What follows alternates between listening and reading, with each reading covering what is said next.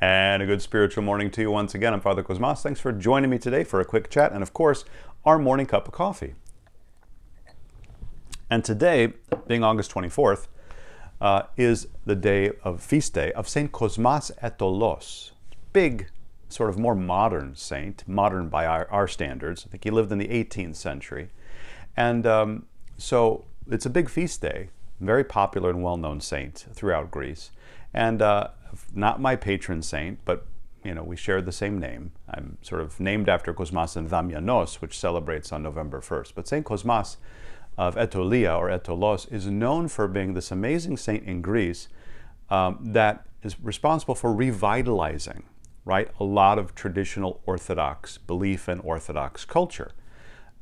He's a monastic, and he comes out into the world. He starts traveling through Greece, and just goes and starts preaching. They put up a cross where he preached, and he starts sort of teaching people once again about the very basics of their faith, because at this time, because of the occupation, the Turkish occupation, the Muslims occupying Greece, the Christians are starting to lose a little bit of, let's say, their, as we would say in Greek, their phronima, the real sort of feel and essence, let's say, of their Orthodox faith and the sort of nuts and bolts of it.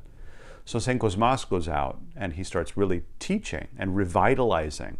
He's handing out prayer robes. He's encouraging people to practice an Orthodox Christian way of life, even though they're immersed and surrounded by sort of non-Christian beliefs. So you can see where I'm going with this, right? For our society today, it's exactly where we are. We are, I think, in a worse condition than the Greeks back then. And you might say, how is that possible? They were occupied by the Turks. They were invaded. And they were being occupied, they were being threatened with violence, all sorts of horrible things, of course. But the thing is that you can see a gun, and you can tell when you're being shot at. We live in a time where we're being persecuted, and we can't even tell. We don't even know. It's like you put a frog, right, in the water to boil it, and you just slowly turn the heat up just a little bit and make the water a little bit hotter and hotter, and the frog is boiling and doesn't even know to jump out because it's gotten used to the water getting hotter and hotter a little bit at a time, and before you know it, it's cooked. And I think that's how we are. We're immersed in this sort of post-Christian, atheist, agnostic society, surrounded by all of these crazy, crazy ideas. And we're just starting to accept them. We're just starting to adopt them. And we're just saying, yeah, I believe all of this stuff. Sure. Even though it's crazy. And even though people 100 years ago would have said, are you in your right mind? This is really what you're believing? And that's exactly what's happening to us. And us as Orthodox Christians, we're swimming in this every day, in this culture, in this language. And we're starting to use this language, and we're worrying about these things, and we're focusing on these things, and we're just sort of the frog in the pot, and we're starting to boil, and we don't recognize it. And I think it's time for us today, as we celebrate St. Cosmas, to sort of think about coming back to our roots, coming back to what we believe, and having the courage to say, this is enough. You know what? You can say that, and you're free to say that. It's a free country. Theoretically. It's a free country. People are free to believe what they want and say what they want and live their life. And it's not for me to sort of say they should be persecuted or judged or whatever.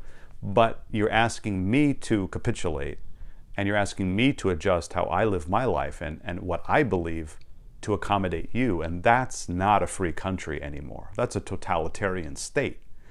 And that's where we have to start regaining our identity, because I feel like we're risking the loss of our Orthodox Christian identity. And that's exactly what St. Cosmas was fighting against, right? This immersion in a Muslim culture, and people started losing their faith. And we have the same thing. We're immersed in this post-Christian agnostic culture, and we're starting to lose our faith, the central elements of our faith, and we can't do that. It's got to be okay for us to say, we're being persecuted, and we're being occupied, and we have to stop. We have to remain true to what we believe. Now, I'm not going to mention a specific subject. You can pick the subject. There's 1,000 of them. And I think we all know what's happening around us. We can see it. The main thing is we have to be okay to say, I don't believe that. I don't accept that. You can do what you want, and I'm not going to hate you. I'm going to love you as a Christian. But don't ask me to say it's okay. Don't ask me to say I believe it, because I don't. And that should be okay with you too. Because otherwise, what does that make the society that we're living in? And so that's something that I think we have to be okay with. It's a time for us to sort of regain our roots and be brave. It takes bravery to do that, to run the risk of offense, to run the risk of hurting it. And, you know, we're Christians. We want to love everyone. We don't want to hurt anyone. We don't want to offend anyone. But we also want to be able to say, this is what I believe. And it's okay to believe what we believe and to express that and to understand that if people don't agree with it, that's okay.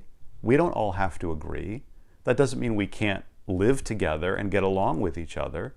We should be able to respectfully disagree. And I think we've lost the ability in our society to respectfully disagree and still have love for each other. And that's what we struggle with. But that's something that we have to be conscious of and something that we have to be shooting for and remembering to kind of grab hold of.